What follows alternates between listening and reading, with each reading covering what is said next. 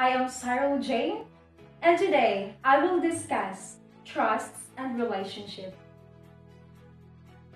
There are a lot of trusts, explanation of trusts, friends, family, relationship, and most of all, yourself. By knowing this kind of trust, let me discuss and focus about the trust. Positive intent, be yourself, respect, collaborate, create. What is trust? A firm belief in the reliability, truth, ability, or strength of someone or something. Relations have to be built on trust. All of this have reliability, sincerity, integrity, consistency, commitment, and competence. A team without trust isn't really a team. It's just a group of individuals working together, often making disappointing progress. They may not share information, they might battle over rights and responsibilities, and they may not cooperate with one another. Live with your full potential. It doesn't matter how capable and talented you are. If you can't build relationship fast, then you may never reach your full potential. One of the best-selling books on the subject of building relationship and trust is How to Win Friends and Influence People. According to Carnegie, you can make more friends in 2 months by becoming genuinely interested in other people than you can in 2 years spent trying to get people interested in you. When you find yourself meeting new people, try to become genuinely interested in other person, even you think you have nothing in common. The road to a person's friendship is to talk about the things he or she treasures the most. Carnegie considers this to be a skill, can be practiced and improved as you improve. You also increase your network and your ability to influence, what Carnegie has basically saying. Being a great conversationalist is about being a good listener.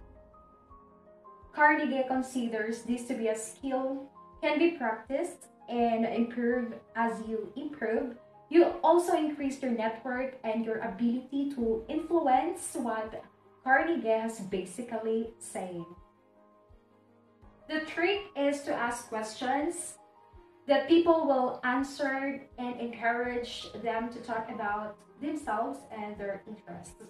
Mastering the skills will help you build trust and stronger relationships in no time. Carnegie also stressed great importance on remembering and frequently using other person's name, and he believed that a person's name is the sweetest and most important sound in any language.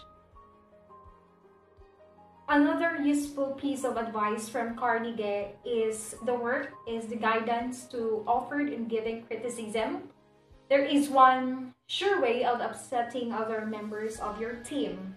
So you have the teamwork, unity, and cooperation within the group or in an organizations.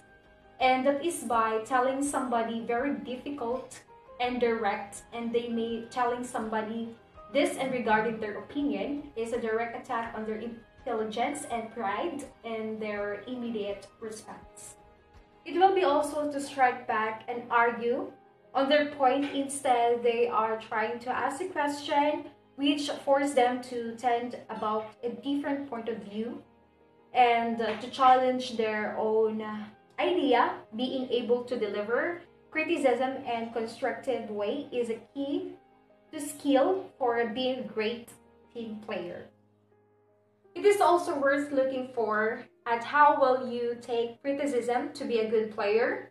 You need to respect and understand others' opinions and perspective, and not take criticism personally. Just understand that other people have different perspective and their weakness if they can't be constructive.